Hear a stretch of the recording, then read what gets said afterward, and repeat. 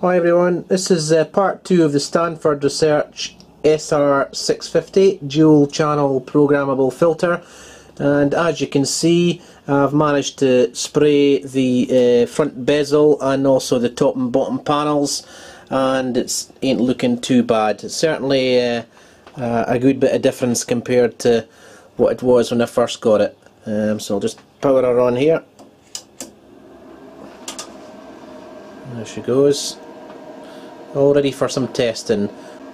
For those in the UK, it was just a quick trip to Homebase and they had a couple of tins of enamel paint with just the shades I was wanting. The front bezel here is almost the same original colour as is the actual grey colour of the top and bottom covers, so it ain't looking too bad at all. It'll do the job nicely. I've still got the screws to sort out. I've basically just given them a light rub down and I've screwed them in temporarily. I don't want to screw them right in because the paint's not going to be hard until tomorrow, so I don't really want to mark the paint with screwing the screws in too far, so they're just a little bit loose. They're a little bit tatty and all the rest of it. I might actually spray the tops of them black or something like that. So same with the ones in the top that hold on the bezel there, they're just in very lightly.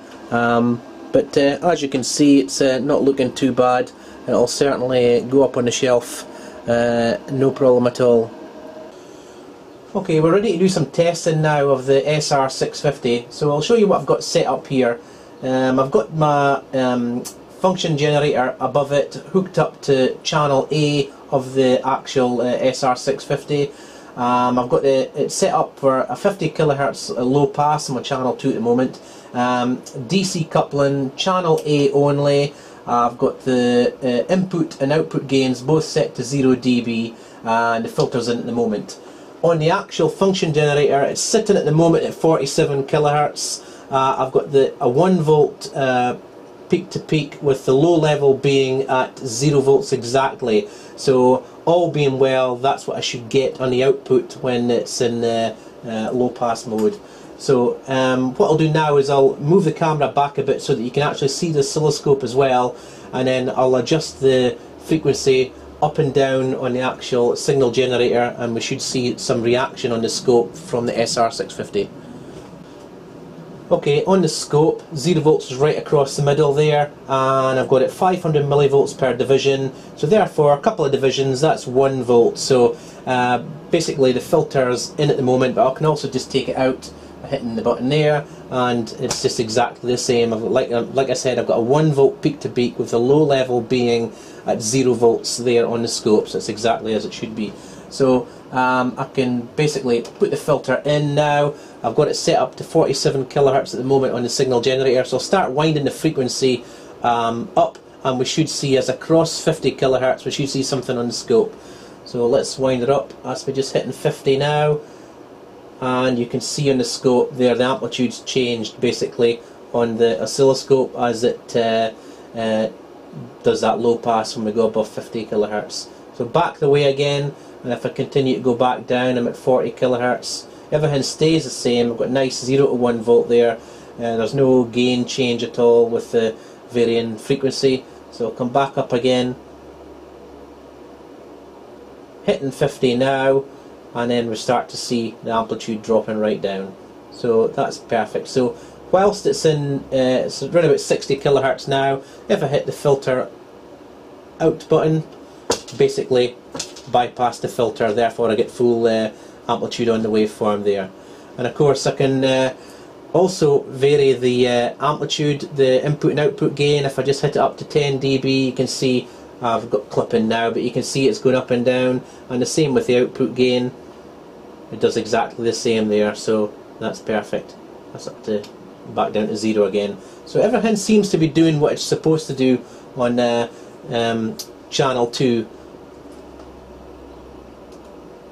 If I hit the AC coupling mode on channel 2, you can see immediately I've got an AC coupled input, therefore the output's going to follow, therefore you can see the waveform shifted down. I've got 0 volts right along the middle there, as it should be for a perfectly AC coupled input.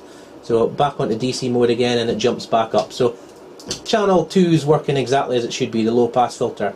So what I'll do now is I'll wind her back down to 47 kilohertz. That's there, and I'll shift over to channel 1, which is the high pass filter. Everything's the same, DC coupling, source A input only, 45 kilohertz I've got it set to. Currently the filter's out and the input and output gains are both set to 0 dB there.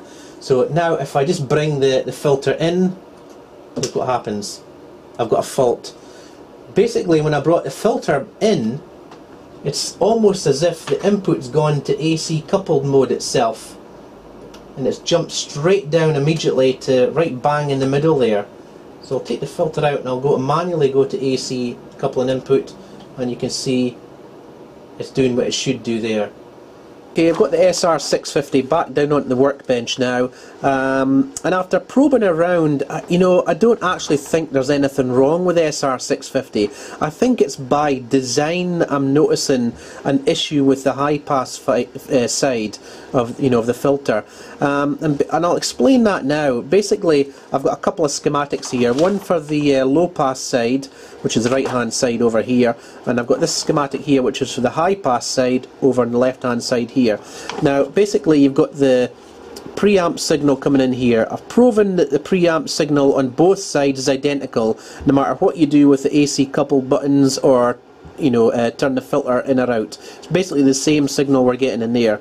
So basically on the high pass filter side, the signal comes in here, goes through this JP105 here.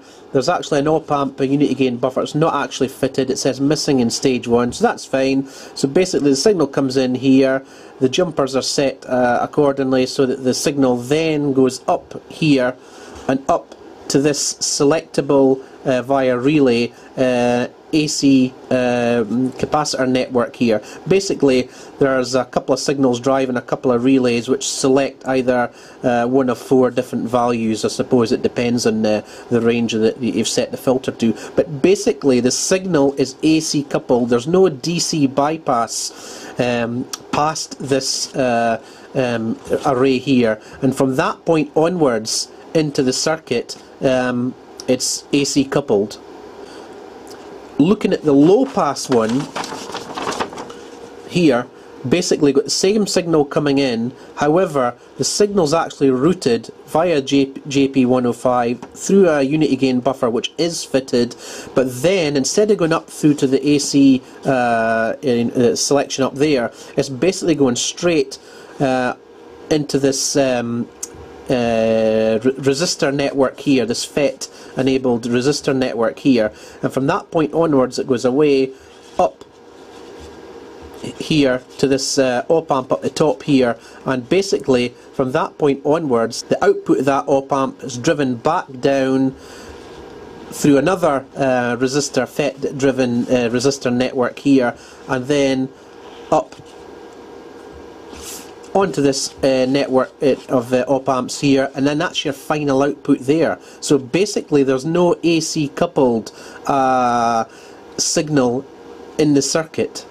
So you can see there is another capacitor network here, but that's basically in a low pass configuration, whilst the other one was in a high pass configuration there. And if we actually look at the selectable capacitors here on the low pass filter, you can see that actually on the left hand side here, where that was the actual input side on the high pass side, on the low pass side this is actually basically a low pass filter, because the left hand side here is actually grounded via JP106 there. So basically it's a selectable capacitor on this signal here on the schematic. So okay, so hopefully we can pick this up now. What I'm going to do is I'm going to put the camera on the scope, and I'm basically going to scope the final output from the filter stage here, which is basically coming from pin 6 of U115. So I'll scope that now. So that's basically that's pin 6 of U115, which is the final output there.